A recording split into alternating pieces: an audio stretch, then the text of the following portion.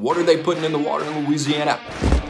That's high quality H2O. I don't know, but it's producing guys like Zalance Hurd, 6'5.5", over 300 pounds, 36.5-inch arms. That would put him in the top 90% of NFL starters at the tackle position today. And this is a guy with a massive frame who can swallow you up at the point of attack. Kind of reminds us a little bit of Ronnie Stanley, one of the best offensive linemen in all of the NFL. Hurd played with former teammate Will Campbell, one of the best freshmen in college football this past year, who suited up also for LSU, and a very talented offensive line class for offensive line coach Brad Davis.